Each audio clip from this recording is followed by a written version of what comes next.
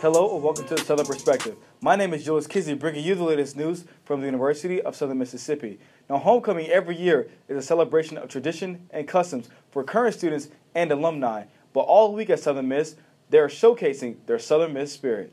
Since 1910, the University of Southern Mississippi is celebrating their past and their future. All during the homecoming week, USM students are able to show the reasons that make Southern Miss unique.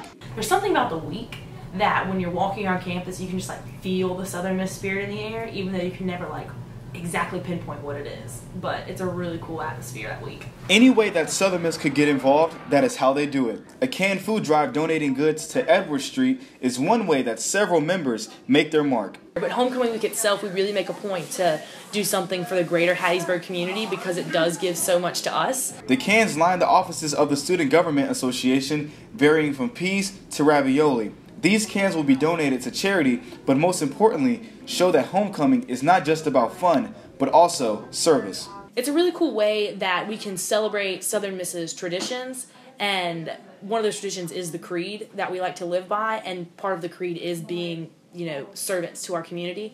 So we get to give back a little bit, even though it's just one day, we'll make a difference further on as well.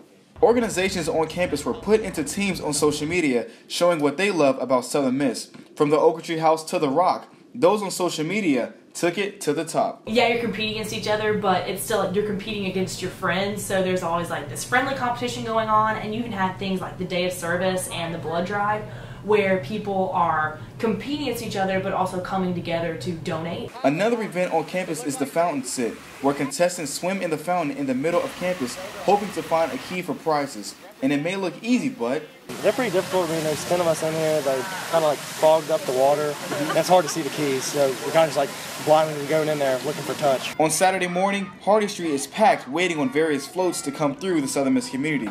Even local high schools get into the action. And that night, the football team walks off the field, handling action of their own with a 24-14 win over Marshall.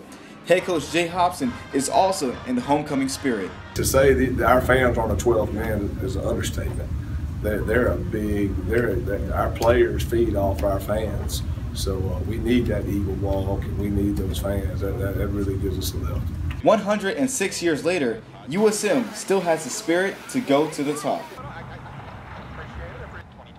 That's all for this recap of the homecoming edition. Thank you for watching Southern Perspective. My name is Julius Kizzee, and I'll see you next week.